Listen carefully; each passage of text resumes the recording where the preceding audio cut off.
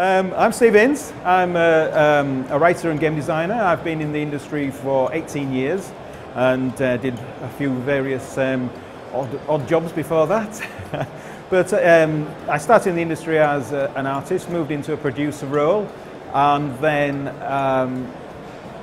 sort of like fell into design and writing really, and never really looked back. And about 7 years ago I turned freelance and have worked for a number of clients, including the wonderful Wizardbox, who obviously are the developers behind both the Captain Morgane game and the So Blonde game that came before it. And that's about my career. She's obviously a very attractive looking character on screen, but Morgane is a strange character in the sense that she likes to think she's very tough and hard-hearted, but really she's quite a softie in many respects. I mean, she won't take any nonsense, but certainly, you know, the characters that she has to put up with show that she's quite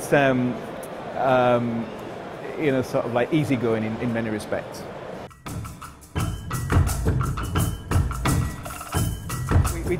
We do have a little nod here and there to So Blonde, even though So Blonde is set much further in the future, and you know, sort of the characters here will not know of the characters, you know, of Sunny Blonde.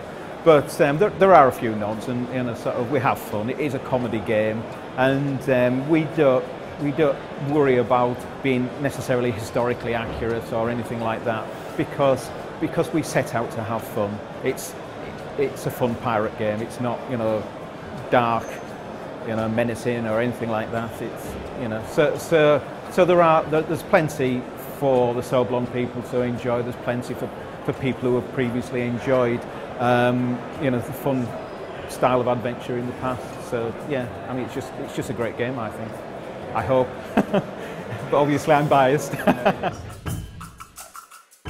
I mean, spin-offs are happening all the time, and it would be good to do something like this. So who knows, you know? But at the moment, there are no specific plans. The beauty of Wizardbox is that they've got some very talented guys, some very and it's just a pleasure to work with them because they're very responsive. We kind of like pass information back and forth all the time, and they try and accommodate all my craziness as much as possible. And but I'm very, you know, sort of realistic about not everything can be done, and so we reach some perfectly good compromises on occasion. But most of the time they're very good with me, and I'm very appreciative of that. Well, they didn't beat me very often, so you know that's a positive thing, isn't it? But you know, sort of they didn't let me sleep very much.